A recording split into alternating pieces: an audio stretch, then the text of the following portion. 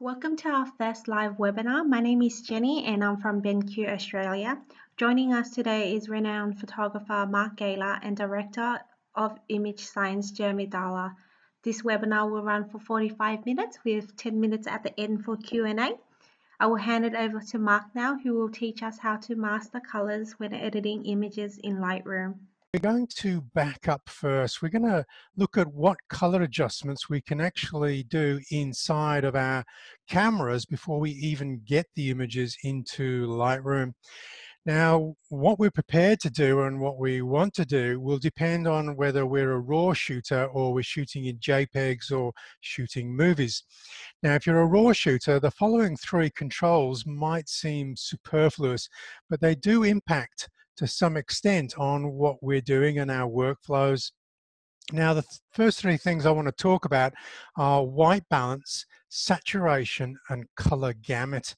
Now, these don't flow through to the raw files, but if you're using a mirrorless camera and you've got an electronic viewfinder or you're using the monitor, they do flow through to those ways of viewing our scene. Also, many photographers shoot RAW and JPEG, and they quickly have to get the JPEG images to their clients, such as sports photographers. So they do need to do some of these color controls actually in camera. So let's look at white balance first. Now, most photographers shoot in auto white balance. Now, there are some ways of fine-tuning that auto white balance. It isn't just simply a set and forget setting anymore, especially on the latest cameras. For instance, on my latest Sony cameras, i.e. the ones released in 2019 and afterwards, they have three options for auto white balance, which is standard, ambience, and white. Now, if we go into ambience, if we start taking photographs using warm tungsten lights, it's going to leave some of that warmth in the images to give us that character or mood. This might also be appropriate if you're taking photographs in firelight or candlelight. It's going to leave some of that warmth into the images. If that's not something you want, if you want to be completely neutral, then you'd choose the white setting so that we got a completely neutral atmosphere there. So that's the first thing. We can also, if we just choose auto white balance, even on the cameras that don't have those options, is we can usually go and fine tune that auto white balance.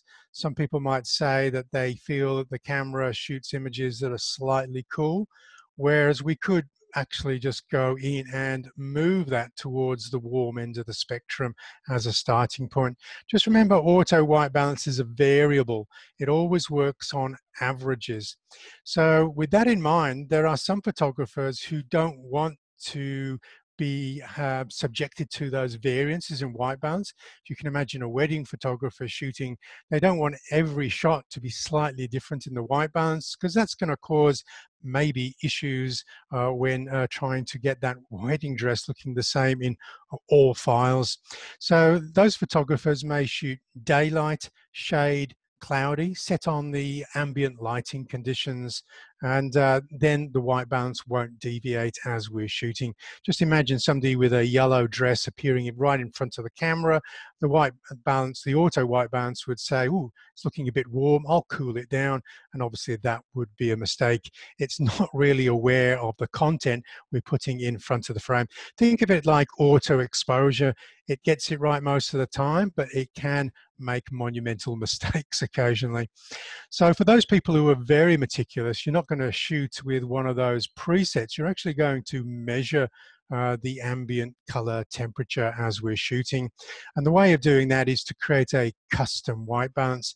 And I do recommend this for anyone who's maybe shooting videos in particular, is to create a custom white balance. Is a way where the movie footage won't deviate from a standard setting depending on the content in the frame. So in order to get a really accurate custom white balance, you're going to need to point the camera at something that you know is neutral. Now, one of the products that Jeremy sells is something that does have a white balance reference. And what I'm showing you now on the right is a white balance reference card.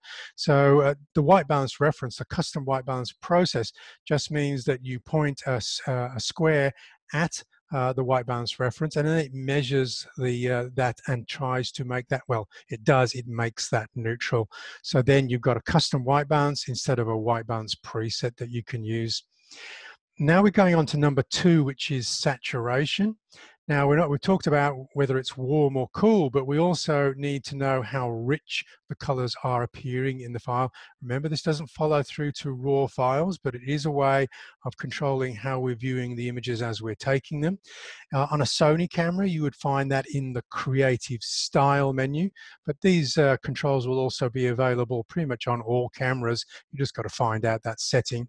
So if I scroll over on my Sony camera, I can then control contrast, sharpness, and also saturation. So if you feel like the saturation in your viewfinder is too high or too low, you can start moving that around. Now, there are some flavors of creative styles such as portrait, landscape, etc., that I, as a raw shooter, don't use. But there is one creative style that could prove useful for some of you. And that is, there's a creative style which is devoid of color. It's actually the black and white creative style. So that when we're shooting, even in RAW, we're going to see a black and white view on the monitor in the viewfinder, but the files that end up in post-production editing software such as Lightroom will still be in color. So you might say, well, what's the point of that, Mark? And the point of that is we're able to pre-visualize our scene.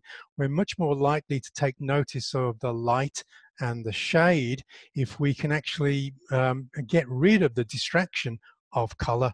So that it might be something that you want to try if you know you're shooting in black and white. The third thing is color gamut. Now, this is often referred to as color space on the cameras. Now, the typical default for pretty much most of the cameras you're going to get out of the box, and all cameras, all amateur cameras that don't have this choice, will be set to sRGB. Now, this is a standard space, and it's often referred to as a safe RGB color space because it's usually the space that the internet presumes all files or photos going up there occupy this space. The only problem with this space is it's not very large, and it's not really appropriate for the bigger, richer color saturations that we can achieve when printing. So way back in 1998, Adobe created a larger color space called Adobe RGB 1998. There's a little graph on the right side to show you that it's especially bigger in the cyans and greens there.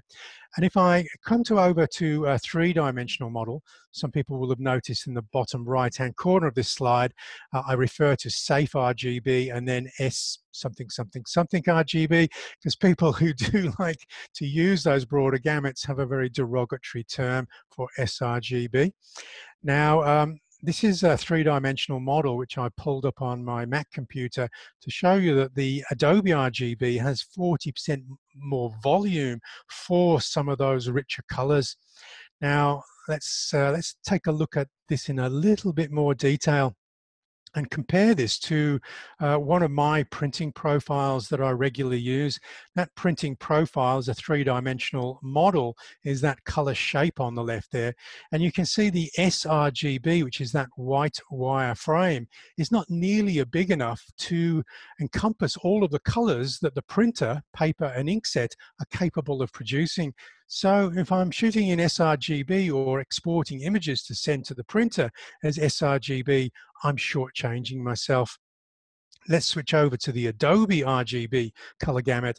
And now you can see that larger white wire frame on the right there is it's pretty much encompassing that printing profile. And it's why Adobe made this move way back in 1998. And one of the reasons, or one of the questions I often get asked is, why on my camera do I have Adobe RGB? What's the significance of Adobe?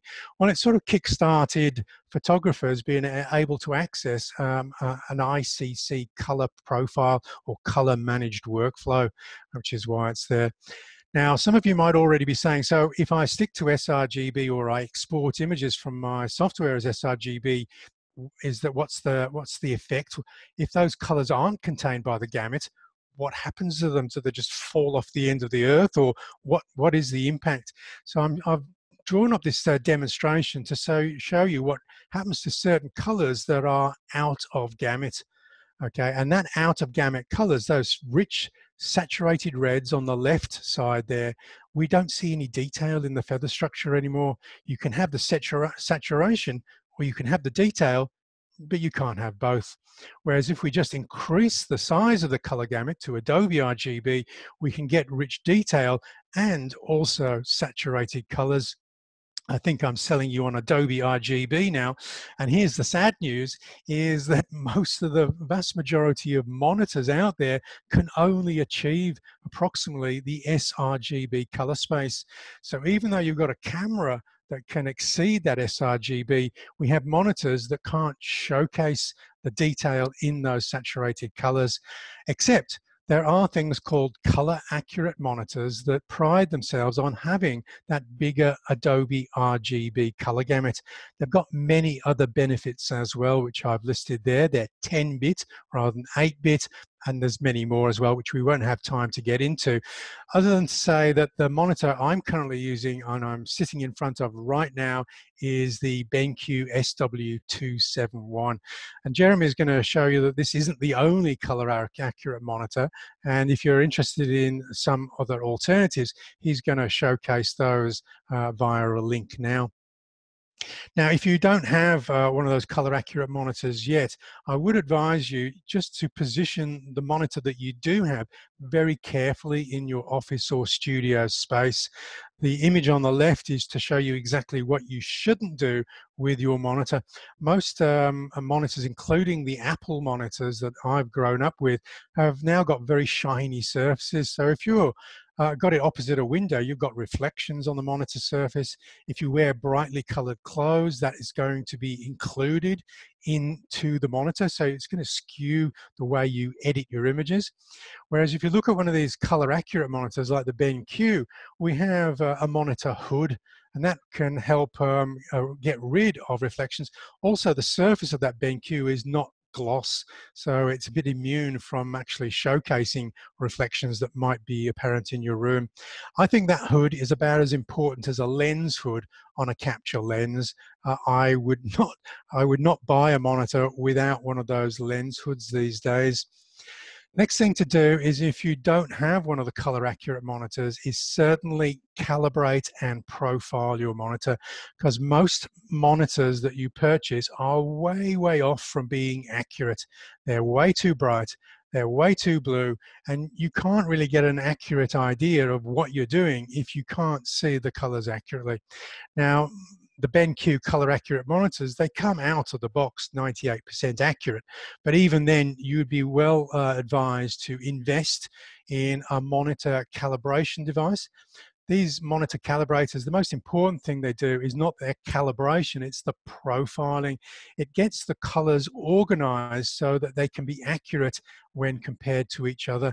Now, the great thing about the Adobe software is once it can work with a profile, it knows how bad your monitor is. It knows if one of the colors is inaccurate, and it pulls it back into line on the fly. So you're only ever presented with color accurate colors, even though your monitor might be slightly skewed.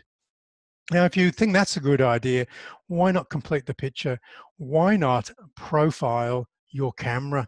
Now, there are many people on the forums going, oh, my camera's got the best skin tones. I wouldn't move over to your camera make because your skin tones on that camera isn't as good as my camera.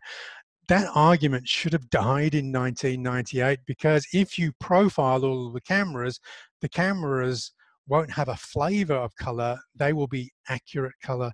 And so the device, which is a mixture of hardware and software that does this, that I use, is a Color Checker Passport. Now, it is over $100, but you know, it's going to last you a long time. Every time you buy a new camera, you can just create what's called a dual illuminant profile. You don't have to go out on location with it every time. Just create a profile which is more accurate because it's unique to your specific camera, and that is the advantage there. And if you're going to complete the chain again, if you print to your own printer or you print to a print service provider like Image Science, get hold of one of their profiles. Now, the profiling equipment for profiling a printer is a tad on the expensive side, but you can actually profile your printer just by downloading a print profile target from somewhere like Image Science. Send them back your target print after you follow the directions about how to print it, and then somebody like Jeremy will send you the profile back in the mail. So you don't actually have to buy the gear at all, but you can still acquire a color accurate monitor for your printer.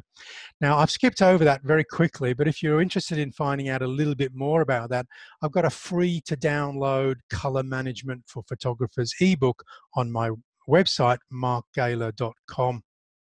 Okay, let's move over to the hero of the piece, which is we're talking about Lightroom, how we can now control and edit with color in Lightroom. Now, you may have heard me say that Lightroom is a non-linear editing program. It really doesn't matter where we start and finish the editing. Start with any slider you like. I would say that if you are going to start anywhere, however, is I would start by looking at the profiles your image editing software is using. Because the raw data you're going to edit is never left in completely raw state. It's partially cooked by your editing software, whether it be Capture One or whether it be Lightroom. It starts off being slightly edited and presented to you in a more manageable way. And the way that Lightroom has been doing this, it used to be something called Adobe Standard. People used to complain that the starting look wasn't as good as Capture One because the colors didn't look very vibrant. So Adobe made a bit of a change, and the current starting profile is Adobe Color. But you don't have to accept this as the starting point, because you can override the starting point. Now, if you're running with the latest Lightroom versions, you just look to the right of the profile and look for those 4 little grid squares there. That is your profile browser. That allows you to pick an alternative. Now, you'll have more than half a dozen various options from Adobe, but you'll also have some camera matching profiles available to you as well to see an alternative way of starting. For instance, there's one there in the bottom right-hand corner called Light. So if you're always thinking your shadows are a little bit dark, then maybe you could choose Light and the shadows will be a little bit lighter. It's like having dynamic range optimizer assigned to your raw files, because dynamic range optimizer in the camera doesn't actually affect the raw files. I don't need to do that, however. I've created a custom profile with my color checker, and I can now pick up my camera specific profile from this area. So I'm just going to pick it up here. And because I'm going to be using this profile a lot, I'll click in the top right-hand corner to add it to my favorites. As soon as I've added it to my favorites, I don't need to come to the profile browser anymore. I can simply access it from the drop-down menu. Now, if all of that sounds a little bit too much, am I really going to change the color profile every time I edit an image? That sounds like it's going to be a waste of time. Now, this is where we're getting to, is you can, if you create a new default, you don't actually have to remember to do it. Every time you import a batch of images from a memory card, they will acquire your new default, your new preferred profile. You might also want to write in a few other things into this new default. Just remember, when you're starting to create a new default, just reset a file completely so you have no adjustments, and then pick very carefully what adjustments you want to be part of the new default, because they'll be applied by default to every image you now import. So one of the things you might want to do is chromatic aberration on the lens corrections. It is possible on the Sony cameras to apply this in camera, but if you've switched it off, then you can apply it in post-production. If you have a camera, Lightroom will let you know it's already been applied. A little information down there, I for information, will let you know if you click on it that the profile is being applied in camera. Okay, now we're set to create that new default. If you're working on Lightroom software that predates 2019, you'll just hold down the Alt key on a PC, Option key on a Mac, and you'll see a Set Default button appear in the bottom right-hand corner of your Develop module, and then you can create or update to current settings, and that becomes your new Develop default. Every time you import images or hit Reset, that will be the starting point. Now, unfortunately, Adobe Lightroom did make it a little bit more complicated. There's a few more options, so it's a little bit more flexible, but there's a few more steps with the latest versions of Lightroom. So the first thing you have to do with the current versions is create a preset that includes your camera profile and maybe your lens corrections as well. And then you'll need to go into Preferences, go to Presets, click on the Use Default Specific to Camera Model checkpoint, choose your camera model, number 2. Then you'll go over and choose the preset that you just created, and you should be able to find that just by cycling around. It might appear in the user presets if you didn't create a new folder for it. And then number 4, and finally, you just hit the Create Default button, and now the work is done.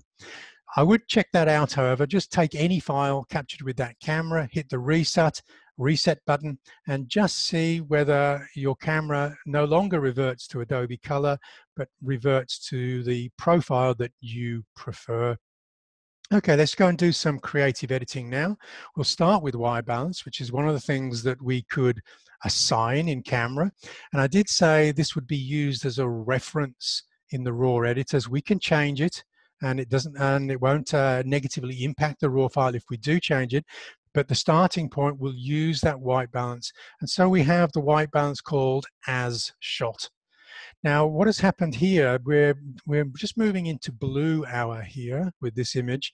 And so the camera has seen all of the blue and go, oh, that's too cool. I'll warm it up a bit, thinking it's doing the right thing, because the camera doesn't really know about blue hour. So it's made this a little bit too warm. So that invites me to grab the temperature slider and drag it to the left to make it cooler, to put the blue back in where it belongs. And that also gives me these nice complementary colors between warm skin tones and that blue sky in the background.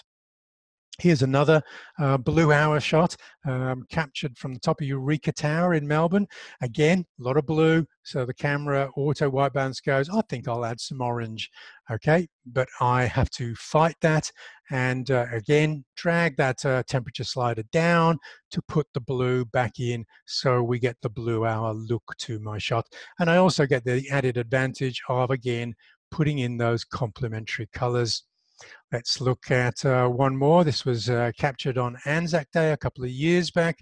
Now it's a cold, wet day in Melbourne, but I'm not getting that blue, cold look in the background.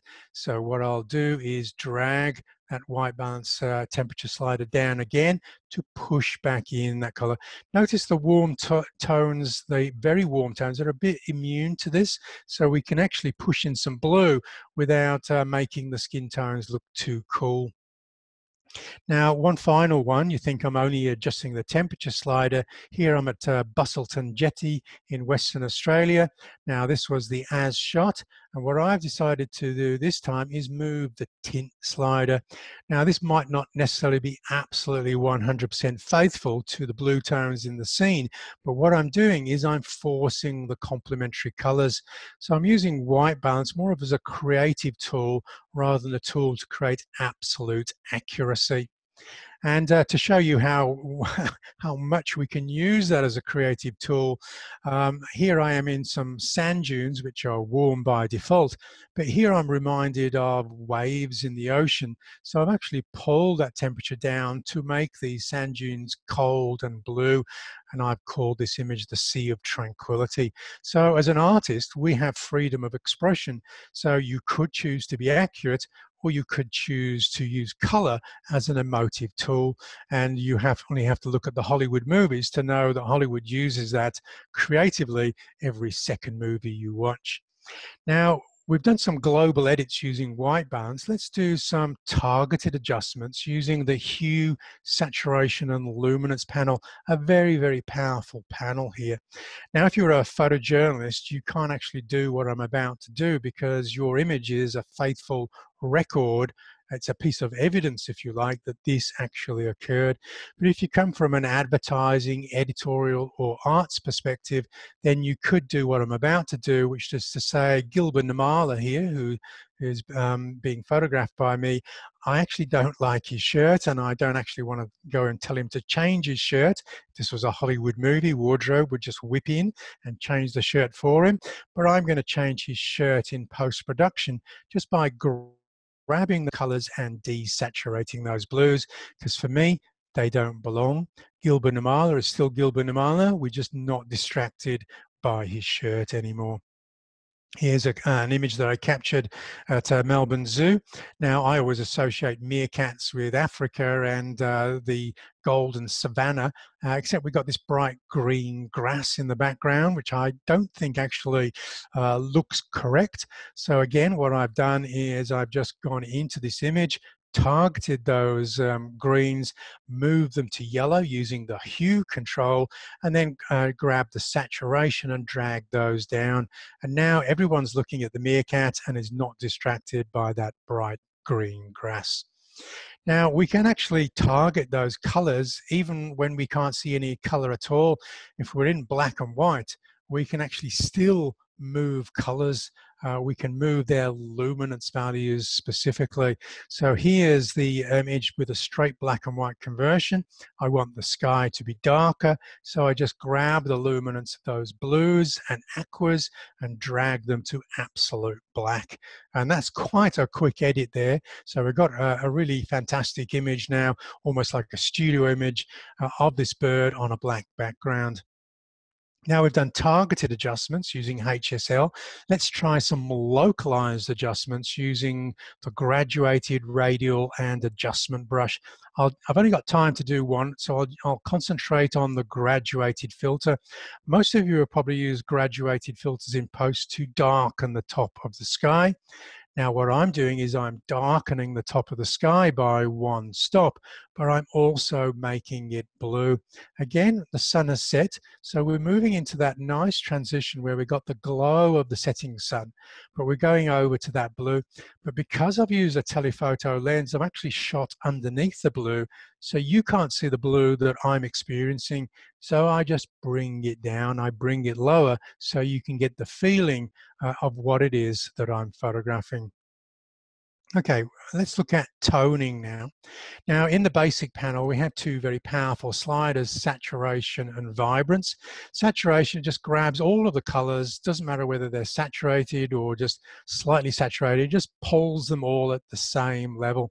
So it can push saturated colors out of gamut. So vibrance tends to have the best algorithms because it'll try and prevent colors from being dragged out of gamut. But it's also good in the opposite way, because if we drag the vibrance down, it will almost fully desaturate the colors of low saturation, but it'll leave some color in the most vibrant colors left. If we then move the saturation slider to the right, we can actually restore the colors of those most saturated colors, where the rest of the palette almost becomes monochrome. And this can be a very powerful tool for just restricting the color palette to fewer colors. And this is a very common grading tool that I lean on a lot in my images. Okay, so let's take another look at using that vibrant slider. Here's a full color version now. I think there's a few too many colors, and because we're in a park, even though we're in the shade, there's some greens creeping in, which I'm not very happy with.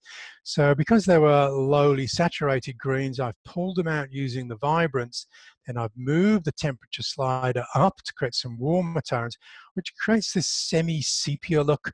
Now, the semi-sepia look isn't starting with a monochromatic black and white image, it's starting with a full color image with lower vibrance.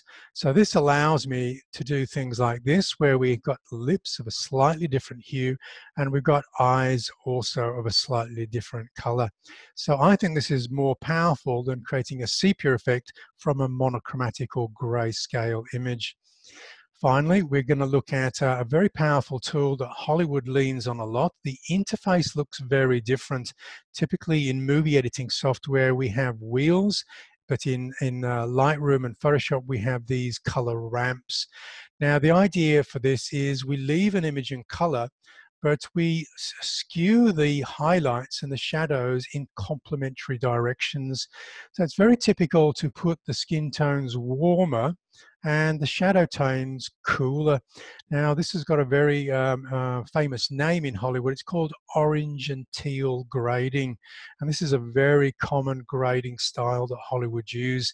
And so this is me grading this image with orange and teal, we can get a little bit more character and mood and a little bit more of a signature style going on. Now let's split tone this on a black and white image this time, just to show you how this process works. First, we pick a color for the highlights. I'm picking a warm color. Then we'll pick a color for the shadows, a complementary blue or cyan color. We also have a balance slider where we can put more of the colors towards highlights or more of the colors towards shadows, where we basically can manage where those midtones sit. Now, I've got some presets that include split toning available on my website. They're free to download, and then you just donate what you think they're worth. So if you don't like using them, don't donate anything. If you use them all of the time, consider shouting me a coffee. That's all you need. Let's look at the final step of the color managed workflow here. We've captured the images, we've graded the images, now we're outputting the images. Now, the important thing to know is Lightroom will always look after you because it embeds the color profile that you are using on export. So typically it will embed an sRGB profile by default, which is a safe one, but you could override that and go out with an Adobe RGB profile instead. The danger with profiles is that some software out there don't embed the profiles. And if you look at these two files, which should appear identical, they actually have different RGB numbers, which basically goes to show you those RGB color coordinates are meaningless unless we also have the color space, which are basically their map references. But if we don't know the scale of the map, we could be anywhere on the planet. So this is very important to note. We do need to make sure that our images going up and out to print service providers do contain an embedded profile. Now, the way of losing a profile is if we go and do some additional editing in software that's not Lightroom. For instance, if we take our images out into Photoshop, the default is to go out with a color space called Pro Photo, which is even bigger than Adobe RGB, because this will encompass the color gamut of the sensors we've been using, and it's in 16 bits per channel. Now, JPEGs don't support 16 bits per channel, and some of the default export workflows in Photoshop don't embed the profile. So I just wanted to show you that if you are going into Photoshop, if you're coming back into Lightroom and exporting from Lightroom, you will be safe. So it doesn't really matter what profile you go into Photoshop with. But if you start exporting an image from Photoshop onto your desktop, here's one of the dialog boxes, because there's always options in Photoshop, where embed color profile and convert to sRGB are unchecked by default. So if you were to upload this picture of the motorcycle to the internet, to Facebook, Instagram, it would look like the one on the right if you hadn't lowered the color space and converted to 8 bits per channel. Okay, so let's take a look at soft proofing. Now, soft proofing is in the develop module. It's in the tools bar. If you go into the soft proofing, if you check that box, the highlight and shadow clipping warnings are changed to monitor and destination clipping warnings. And this time they're not warning you of luminance clipping. They're warning you of, I've just got a thing that's crept up on my monitor here, which is sort of in my way. I can't get out of that, so I'll just carry on talking. I know what the screen says. So we've got monitor will show you color gamut problems that basically you'll show you the colors on your monitor that it can't display accurately because the gamut of the monitor isn't big enough. The destination warning is usually you're picking up a printer profile and you're seeing whether those colors are manageable by the printer paper ink set that you've chosen to go out on. So what I'm showing you here is an Apple iMac monitor, which are often considered not to be that bad, but see how much it struggles showcasing that yellow. Remember, it's an RGB monitor, so it doesn't actually have any native yellow, and it's really struggling with that saturated yellow. So there may be detail in that yellow surface that the monitor can't actually show you. So if we switched over to a print workflow where yellow is one of the inks in the ink set, this is going to struggle less. Now, one of the things, the great thing about soft proofing is we can load in several destination profiles for different printers, different papers. And so just by looking at a different paper surface, I can find a paper where this image comfortably fits into the gamut without me having to edit the saturation of these yellows lower. So I literally can have my cake and eat it. I can have the rich saturation and I can have the detail so long as I choose my print workflow carefully. That was a lot of information to go through, admittedly. There will be an opportunity for questions now. So, but I'll just finish on this slide because this is the website of Image Science. Jeremy is an absolute guru when it comes to all matters to do with color management and printing. And he will definitely, if you're anywhere in Australia, he'll be your guru, your go-to guru to make sure that you're getting the best possible workflows. Now, if you haven't heard me speak before, just head over to my website, which is markgaylor.com. All of my learning resources are free to download, and then you simply donate if you found it useful. That donation is quite important because no one pays me to make these resources. So I do work on donations only to create this huge amount of resources. And these resources include a vast array of 400-page ebooks linking out to more than 40 video tutorials on YouTube. I also have a very active alpha YouTube channel with over 100,000 subscribers. And if you're looking for a mentor to work with you over an extended period of time, I also have a Patreon site where you can subscribe from $5, $10, or $50. And $50 may sound like a lot per month, but I'm sure you that my students at RMIT University used to pay 10 times more this for me to offload my knowledge about photographic workflows to them. Okay, so that concludes my presentation. So we'll stop sharing. That are coming in, either Jeremy might want to unmute his microphone. Yes, I've just done that, Mark. Hello, everyone. Thank you. I'm standing by, ready to answer some questions if you have them. I'm typing a few answers into the little question and answer block at the same. Question from Jason. He said, how would you rate an iMac screen? Look, I'm going to be, they've got a little bit better. I think Jeremy's probably the expert on this. I've always said that if I had to give marks out of 10 for an iMac screen, I'd give it 5. Yeah, look, I think that's about right. They're not truly awful, but they're not particularly wonderful from a colour perspective either. They have a lot of fairly fundamental problems. The fused glass design makes them far too glossy. Yeah, the gloss is a problem. They didn't used to be gloss, but they got better a couple of years back when they made them 10-bit, didn't they, Jeremy? They did, yeah. They brought 10-bit support to the Mac in about late 2015, early 2016, I think. Yeah. So the hardware dates from that era. That has helped improve the smoothness of the gradients on the monitors. That's right. You still have some issues with uniformity. You often have, unfortunately, Apple have gone off on their own path as they tend to do. And they're using a gamut called Display P3 rather than going for the full Adobe RGB gamut. Yeah. It's a little bit more movie or film oriented than Adobe RGB, which is a little bit more print oriented. But all in all, they're not terrible. You can certainly do okay work on them, but it would be fair to say if photography is a passion of yours, then buying a high quality monitor is really worth its weight in gold. I'm always telling people that the only tool in your entire photographic toolkit that you will use for 100% of your images in the modern world is your monitor. It is quite simply the most important tool that you have.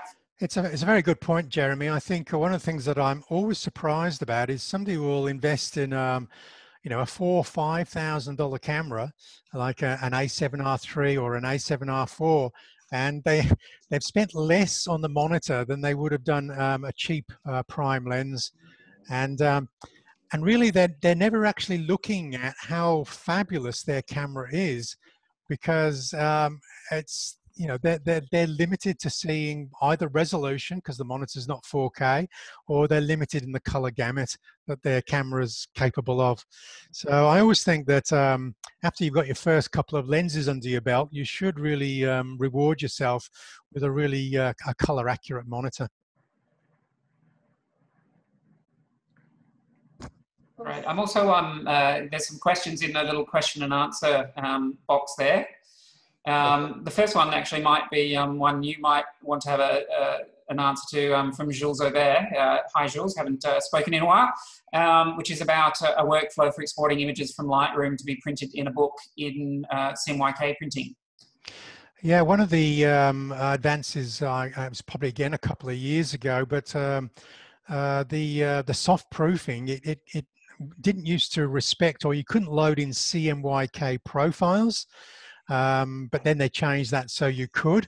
Obviously, a lot of people were going out to a blur because there's a book module in Lightroom, but it seemed a bit weird that you couldn't actually check whether your images that you were preparing for your blur book were too saturated or not. Obviously, they've changed that workflow now. So the important thing is to be able to get hold of profiles either from your print service provider or the lab who's going to be printing your book, so that you can actually have an idea of what you're going to be presenting to whoever makes the book is going to be manageable. And then basically you can export them with a color space that is suitable for where they're going. Usually what you do is you export your images to a certain CMYK standard. So you would consult with the printer. Generally, they would tell you something like we're using or we're hitting the FOGRA 29 standard, in which case you would export your images, or more to the point, you would convert your images into FOGRA 29, and you would check them in Photoshop before you then submit them for publishing. Yeah. And ideally, they will be able to produce accurate proofs for you. And there are entire companies devoted to doing pre-press proofing. Yeah, one of the things I could add there is if you're limited by what you can export from Lightroom, because you can't export CMYK images from Lightroom, you would open them up in a large color space, maybe even ProPhoto 16 bits, and then export them from Photoshop into a CMYK. Always remember to get in touch with your printer. And if the printer seems to be confused, they just say, oh, just convert to sRGB. And they're going, so what profile are you using? And they say, what do you mean, what profile? Just put the phone down and ring somebody who's a little bit more knowledgeable about color management. Russell was just asking if BenQ have recorded this webinar and if it will be later available for watching again. Yes, it is. It will be on the BenQ YouTube page. Oh, great. Yeah. And Jules, yeah, you're exactly right there. Yep, convert it in Photoshop and have a look at it in there. So Lightroom really is just not designed for a CMYK workflow, but Photoshop has lots of tools in that area. Yeah, it's very interesting that there are very few programs that can actually work towards CMYK. It's almost like we live in an RGB world. And what often happens is like my publisher used to do the CMYK conversions, but then they got a little bit lazy and they started requesting that I do the CMYK conversions. Now remember, there's always a word of warning here. If you're converting to CMYK, you're basically exporting for one printer, paper, ink set combination. Those CMYK files are not suitable for anything else. And if you're working for a client, you're sort of carrying a level of responsibility now, because if the pamphlets or the book or the magazine all comes out green, everybody's going to point the finger and said, who did the CMYK conversions? I always used to say to my RMIT students, if a client is asking you to convert to CMYK, charge them more, because you're now managing a part of the workflow which typically photographers never had to manage. And that includes talking to the printer, looking at printer proofs, signing printer proofs. And that's a little bit of a management saga that really, the client needs to pay for. Yeah, sure. It can get quite complex quickly, for sure. So I'm sorry, I keep seeing all these new questions popping up. Very exciting. Okay, so there's a question here: individual custom-made paper profiles for printing, or by a program that contains profiles for all papers? Look, you can do both. For example, if you bought a program like Mirage to run your Epson or Canon printer, you can then get media packages which include a lot of fairly high quality profiles for entire libraries from, say, Ilford or Hahnemüller or whoever it is you might be printing with. That being said, there still is individual variance in printers. So it is fair to say that custom profiles are still well and truly worth it for the absolute best results. If you really, really want to get really high quality printing going on, the best path is a high quality calibrated monitor, so a BenQ or something like that, calibrated with an i1 Display Pro. Then say an Epson or Canon high-end inkjet printer, something like the Epson P800, and then custom printer profiles specific for the paper that you're printing on. Once you have all of those things in place, then you will be able to, or then you will have an extremely tightly controlled color loop, and you will find that getting images that match between your screen and print really becomes, just a day-to-day event. And that brings me to the next question there, which is, when proofing on screen for print, how close is the result versus what is on screen? Viewed on the SW271 calibrated. Given that paper is not backlit, do we need to adjust or boost exposure for print? Look, that's a great and classic question, Alex. Here's the thing: when you calibrate a monitor for print work, you are doing a few things to make that monitor a better predictor of the final printed output. So one of the primary things that you do is you turn the brightness way down. You calibrate usually to a fairly low candela figure for brightness, usually about 100 candelas or possibly even a little bit lower. And another key thing that you do is you reduce the contrast of the screen. So a screen just out of the box, running at sort of full whack, might display about 1,000 to 1 as its contrast ratio, which means that white is 1,000 times brighter than the black that the screen is displaying. Now that's way beyond the contrast of prints. So during calibration, you turn the contrast down, and post-calibration, you'll often end up with a contrast ratio that's more like 200 or 250 to 1. And that is much, much, much closer to the printed output. So the short answer is, if you do everything correctly and you calibrate your monitor specifically for print work, then you should see a near perfect match on about 99% of images between your screen and your print. Hopefully that answers your question. There are always little caveats, there are some images that simply look great on monitors that don't look fantastic when printed. For example, backlit images tend to look wonderful on monitors and pretty miserable in print.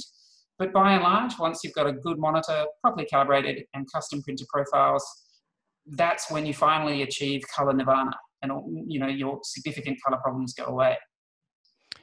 Okay, so I can see a question from Daniel here, which says, does selecting the Adobe RGB 1998 profile built into the display setting on a Mac suffice for covering the color space you mentioned earlier? Typically, Daniel, you use the a monitor space. Adobe RGB is often referred to as a working space. It's not linked to a specific device. These working spaces I cover in my color management ebook, so you can see the differences between device spaces and working spaces. Now, so you're going to leave your monitor in its monitor space, and obviously you can better that monitor space that Adobe shipped you that monitor with by creating your own monitor space. And then that is going to get you the best possible gamut that you can on that particular monitor. So hopefully that answers that. Color management is quite a sticky subject, but once you've got a color managed workflow set up and it's working for you, it carries on working for you. It's not something that you have to work on every week. Once you've understood it and set it up, it stays set up. Okay, thank you. We probably have time for about one more question. Did you guys? Okay, I can probably knock off a couple there from Redmi 7, who's just posted 2 quick ones together. Yeah. So basically he's asking, do you need a special card to achieve to achieve 10-bit with BenQ monitors. If you're using a current Mac, the answer is no. 10-bit is built into all the current Macs. If you're using a PC, the answer is yes. You'll want to get an NVIDIA workstation card or an ATI workstation card. These are sold under the Quadro or FirePro lines. My advice is that you go for NVIDIA Quadro because they tend to have the most stable drivers. And once you have that going on, achieving 10-bit is usually quite simple from there.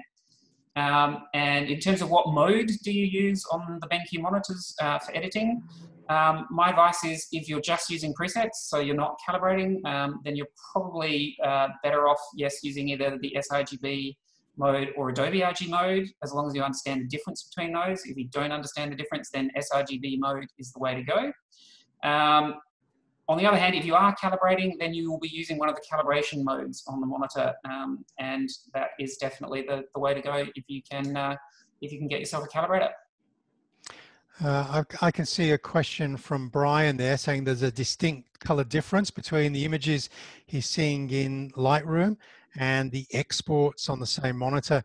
Now, the question that I would want to ask there is, how are you viewing those JPEG exports? Because if the software you're using to view those exported JPEGs is not color managed, then it may not be being able to replicate what Adobe is doing. Remember, all Adobe software is color managed, so it should move between Lightroom and Photoshop.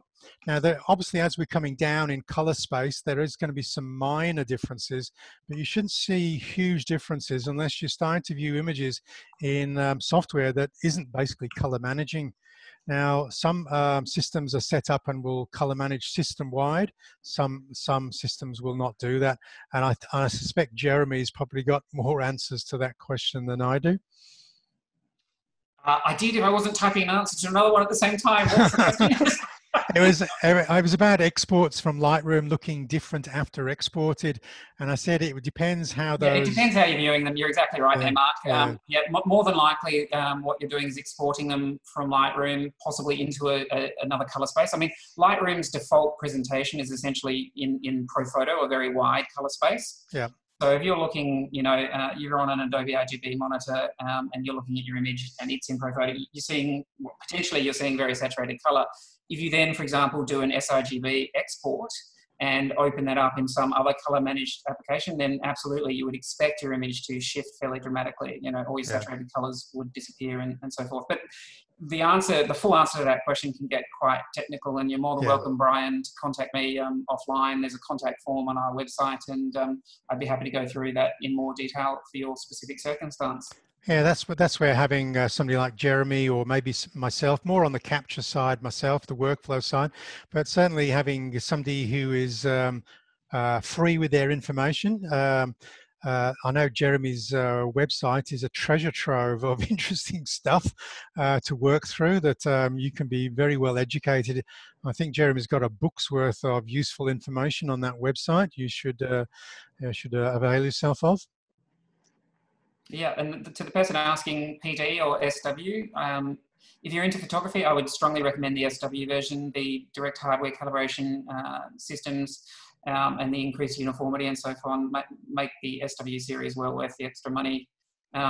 Here in Australia anyway, the SW monitors all come with a hood, so you don't need to purchase one separately. I think in other markets they have separated them out, but they are definitely available. Stock issues are definitely an issue pretty much everywhere at the moment because of the whole pandemic scenario. There's been a real stampede to people buying monitors. So, yep, there are a lot of stock issues, but I know that BenQ locally have quite a lot of stock rolling in over the next month or so. So sit tight, and I'm sure they'll get you a lovely machine if you ask them nicely. I'll just add on to that, those SW monitors. One of the things that I really love about my SW monitor is it's got a little puck, and it basically it's got 4 buttons on it. And if I'm doing something for the web, I can press number 1.